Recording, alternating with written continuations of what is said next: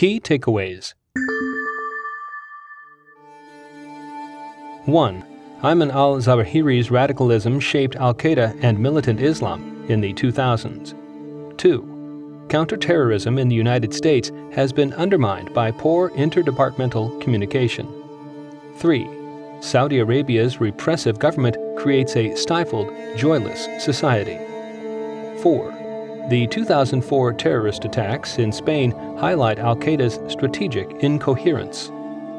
5. The repression of the film industry in Syria mirrors the Syrian Ba'athist repression of civil society.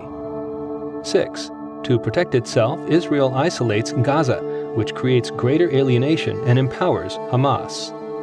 7. The United States provides little help for those whose loved ones are kidnapped by Islamic terrorists. 8.